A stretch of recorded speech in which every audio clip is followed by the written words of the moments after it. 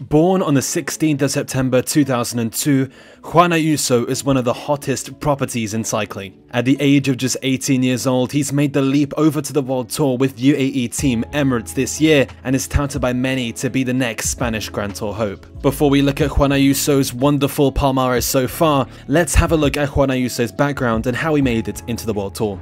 Born on the 16th of September 2002 in Barcelona, Juan Ayuso was born during a generation where Spanish riders were really battling at the top of cycling. Juan Ayuso may have been born in Barcelona in 2002, but he calls Jaeva his hometown even after having lived in Atlanta, Georgia for 4 years.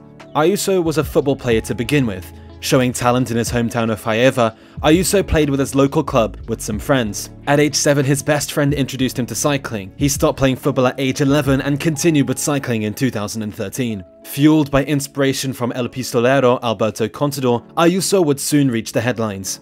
Ayuso's breakout performance came at age 16 when he became the junior road race champion in Spain. This performance was astonishing for a rider of his age, granting him access to the 2019 World Championships in Yorkshire. On a tricky day through rainy England, Ayuso finished 23rd. Although this performance was not particularly memorable, Ayuso was contacted by José Fernandez, the team manager of UAE Emirates, and was invited to a training camp that winter with the squad.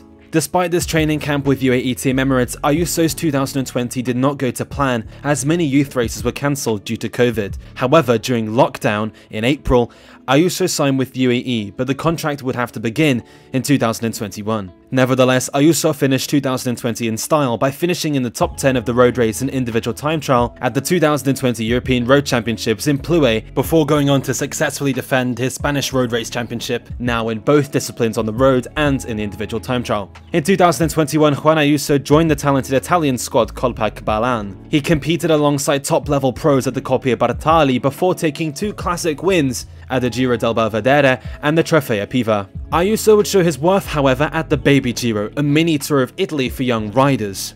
There, Ayuso would win 3 emphatic stages: the overall win, points classification, mountains, and youth competition. Yes, that is a clean sweep of every prize there. Furthermore, Ayuso made himself a sensation on cycling Twitter after having destroyed the field to Sestola on stage 5 of the Baby Giro.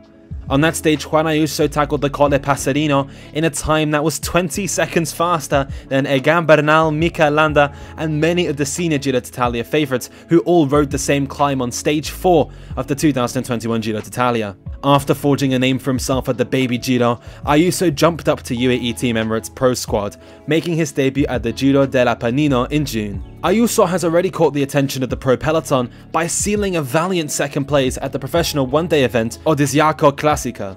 Nevertheless, Ayuso has now joined UAE Team Emirates and will be racing alongside the likes of Tadej Pogačar and Joao Almeida until at least 2025. The Spaniard is touted by many to be the next Spanish Grand Tour hope after having destroyed the field at this Baby Giro, as well as the many remarkable results we have discussed.